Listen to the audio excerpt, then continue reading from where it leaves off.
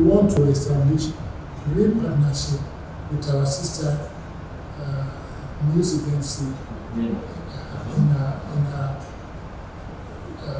Egypt, so that we can have a continuous flow of information.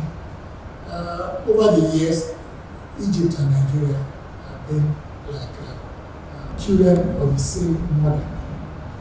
We share so many things in common, culturally, economically, commerce and industry, and socially. And we want all these things to continue. We can only continue when we have news exchange. Part and parcel of our overall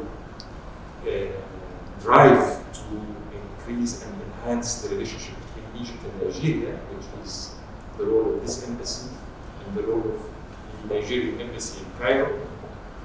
I think the component of the media is very, very important to help situate that drive in the public opinion's perception. So I cannot agree enough with you that we need to take that collaboration to the next level. We have already approached Cairo to that, but I think we need to revive it. We need to give it a push. This visit, I believe, is going to provide that push.